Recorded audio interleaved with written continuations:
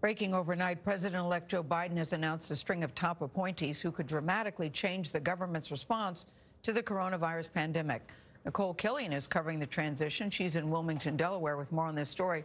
Nikole, good morning to you. Who is on the Biden's team of health advisors?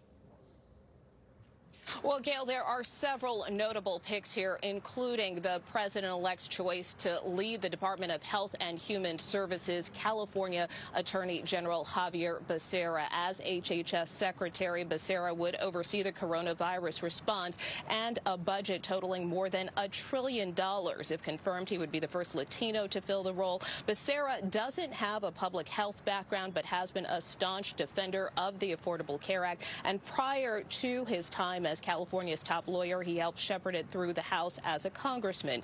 Mr. Biden revealed his choice to lead the CDC as well. Dr. Rochelle Walensky, a Harvard Medical School professor and the chief of infectious diseases at Massachusetts General Hospital. The president-elect selected Dr. Vivek Murthy to reprise his former role as U.S. Surgeon General. He's already on Biden's COVID advisory board. And, of course, Dr. Anthony Fauci will serve as the president-elect's chief medical advisor. Now, CBS News has also exclusively learned that the president-elect is announcing new co-chairs for his presidential inaugural committee this morning. It will be led by House Majority Whip Jim Clyburn, along with two other congressional members, Michigan Governor Gretchen Whitmer and Los Angeles Mayor Eric Garcetti. Tony?